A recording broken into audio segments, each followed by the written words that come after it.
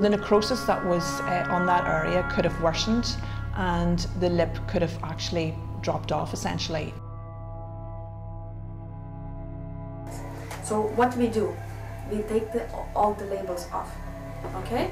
Okay. And as easy as that, we left with 200 unit bottles of Botox, a brand not licensed for use in Ireland.